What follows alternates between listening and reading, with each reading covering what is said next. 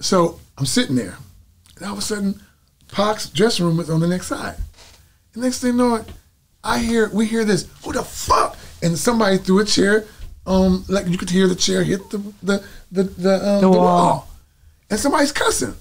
So my boy in my group says, ain't that your homie? I said, yeah. They said, well, is he tripping? And I said, no. They said, well, go check that out. So I said, okay, well, here, just let me go. Because I knew how Pac was. Yeah, we on Boss Talk 101. Yeah, we gonna talk. Did you ever meet Tupac? Oh, yeah, of course. Let's talk about that. What was it like meeting Tupac, knowing Tupac? Tupac, very complicated person. Very complicated. Everybody tells a different story about Tupac. Well, you know what? One day, I got to get Money B on here so he can... Shout out to Money B. I done talked to you several times. You supposed to have been on Boss Talk 101, but I'll see you when I see you. I'm coming for you. That's my homie. Let's go. So Money used to be my manager for a minute. Really? Yeah, we did a song together. I think they still owe us money for that. We did a song called, what is that song? Ooh, na na na na. We did that before. We actually did that before a rap with that. Oh, dun dun dun. We did. It was ooh na na na na. Make it say ooh na na na na. We did that.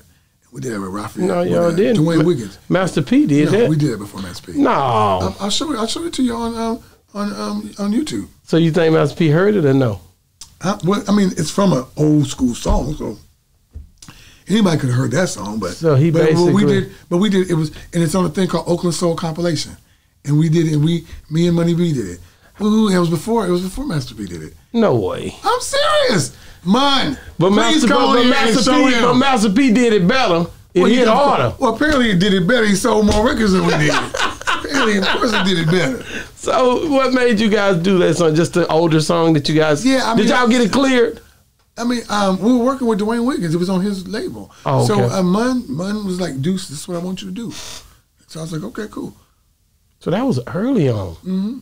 That was early on. That was like 95. So you met the early Tupac. Oh yeah, okay. So my cousin, the one that Gangsterline sung about, him and Tupac, they grew up together. They were close friends, and so his name was Amir Wakili Joseph, and Amir knew Tupac, and they were good friends. And Amir lived in Berkeley, and actually when you see I Get Around the video, that's my cousin, jumping around with Tupac. With Tupac. That's him, and I got to meet him, through my cousin, and then through, of course, Mun and stuff. And then we actually did a little tour with him. Didn't turn out too well, but what happened? Man, so out the group, I'm the one that knew Tupac. Breed, remember MC Breed? Of course. So Breed was on this little. Breed wasn't on the tour, but Breed and Tupac this. They tough. So we were in Chicago, and we were going to do a show in North Bend, Indiana. Now, to get to North Bend from Chicago, you got to take this little plane, little propeller plane. You know what I'm saying? Mm-hmm. And we were carrying a DAT machine with us. But the DAT machine was too heavy. So they're like, well, it's either y'all or the DAT machine. So it delayed us from getting over there. So the promoter thought we weren't coming. But we told him, hey, we're coming. We just got to get this flight together. So when we got there, Breed was in our dressing room. And we was like, what's going on? So the promoter said, well, Pac said y'all wasn't getting paid because y'all didn't show up.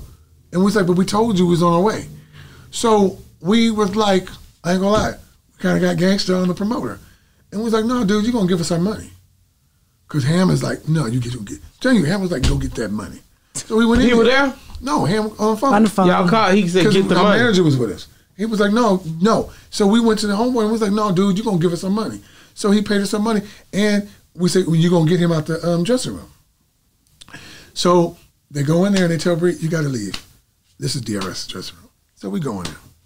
So you saying y'all put Breed out that dressing room? Well, it was our dressing room. It don't matter. Y'all put him out. Well, whatever. But anyway, so you start. But let me tell you what happened. R.I.P. to Breed. I was a big fan. Let me tell you what happened. Ain't no future in your front. Let me tell you what happened.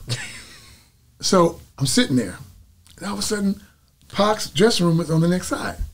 The next thing you know, we hear this. Who the fuck? And somebody threw a chair. Like you could hear the chair hit the wall. And somebody's cussing. So my boy in my group says, "Ain't that your homie?" I said, "Yeah." They said, "Well, is he tripping?" And I said, No. They said, "Well, go check that out." So I said, "Okay, well, here, just let me go," because I knew how Pac was. So I go to the door. His bodyguard opens the door. What? Hey, tell Pac it's Deuce from DRS. Tell Miss Lamarr. Is he okay? You okay in there? So he said, "Hold on." He closed the door. Why he closed the door? My boys come out. "What's up? Is he cool?" I said, "Hey, go back inside." So listen, look at this. All of a sudden, Pac opens the door, and there's 4 other dudes behind me, and I'm standing there. What you think he thought? That y'all finna come squabble. Pac got mad at me. "Oh, Deuce, I know you didn't bring him up here like this." I said, and so I'm going, "No, Pac, I swear I was by myself when I came to the door. They just happened to come out." He slammed the door on me. I go back to my side. We do the show. Good show.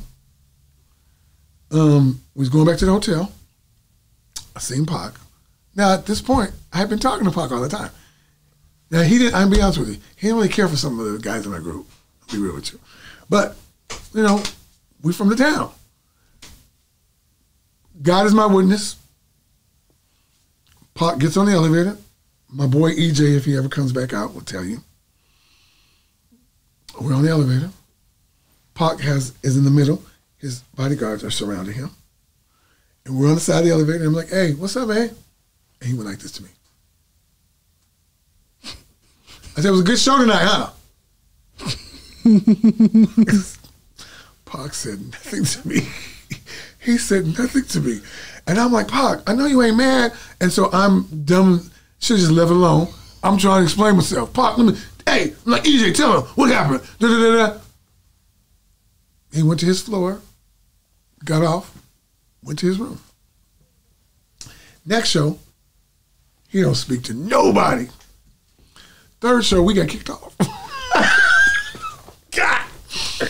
So Mun, they were doing that.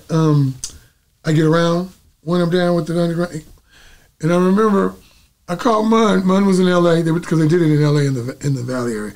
And I remember I called Mun and said, "What are y'all doing?" He was like, "Oh, we're doing a video with Pac." And I said, "Well, Pac don't like me no more." And he was like, "Oh, Deuce, it ain't true." And then I remember he asked him, and Pac like, "Tell him come on." And I was so like, "Okay." Okay, here I go. And it was just like nothing had happened. Like nothing happened. So you went to that shoot, to the video? Yeah, I didn't get in it, but I ran over there. But the thing was that did you get to see him or talk to him? Yeah, I mean, I spoke to him, but it was like, I ain't gonna lie, Pac was a little, he could, I remember this argument. If Pac didn't believe it, you could not talk him into it. Whoa. I remember this when we were young. I remember, I don't know if Mun was around.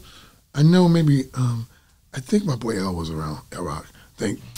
I found out that the sky is not blue. You know about that? No. The sky isn't blue. What color is it? I went to school, so the sky is clear. But what happens is when the sun comes out, it does a reflection on the water, and it beams back up. Wow. That color. That's why at nighttime, because the sky was blue, think about it, we wouldn't be able to see the stars because it's clear. That's why at nighttime, we can see all the stars. At daytime, you don't see none of it because it's that reflection of the blue water that beams back up that makes it look like it's blue. Boss Talk just learned something today. I did not know it. Then what happened on cloudy days? You notice there are clouds. You see clouds, then you'll see in between the clouds, but the clouds block out everything. Think about it. But if the cloud block out, I'm talking like if the reflection was coming back up, wouldn't the clouds be blue? No, because the clouds, the reflection is not coming down from those clouds. Because it blocks the sun. Blocker. It's covering. So then when the clouds move, the sun shines down. So that's what it is. And I tried to tell Pac that one time. I don't know why I did. I mean, I'm telling you, I'm kind of crazy too. And what did he say? He did not believe you. He told me, "You believe everything the way." Exactly. Exactly. But my thing was, but it was true. I looked it up, and it's true. It is that sun beams down. Look it up, Google it. That's right, and that's what happens. Who run Google? But let me tell you that. Who run Google? But no, but I mean, The same people that told you that the world was flat at first. I know it ain't flat. You know what I'm saying? So my thing is that, but it was just like so, and I remember, just like I tried to do in the elevator, but we were younger then. I tried to talk him into that. I tried to, no, you gotta believe me. This is what. But one thing I always say to people, if Pac, that's why if Pac believes you did something to him, you could not tell Pac you didn't do that. So you think that had a play in the Biggie thing when he thought Biggie and them had something to do again? Yeah, when I heard about it and when they were telling me, you knew. I said, well, you know what? There's no one that's going to. If he believes that he did it, there's nobody that's going to be able to talk him out and say, no, he didn't do it, even if they had proof. I believe if he believed it, that was it. He must have one person that he listens to. Maybe his mama. Yeah. But other than that, I think of Feeney, but other than that, but honestly, oh, you know who else I think he would listen to? Mun and probably Shock. God rest both Shock and Pac. Wow. Mun is still here. I want to ask you about the day when you heard that Pac had got killed in Las Vegas. Man. What was that like for you, being that you was closely connected to him? Well, I didn't believe it at first. And, because he didn't die that night. No, he didn't. A lot of people don't know that. And I actually called Money B. I called Ronnie. I called Money. And I asked him, did he really die? And Money let me know. You know what I'm saying? So when people tell me, oh, he's in Africa, Mun wouldn't lie to me. Yeah. Mun went to the real funeral. You know what I'm saying? Because there was a funeral, but everyone wasn't invited. Wow. And so you had to hear from Money B in order to know. Well, because I was thinking like, can this really be? He's gone. You know what I'm saying? And he was. Yeah, we on Boss Talk 101. Yeah, we gonna talk.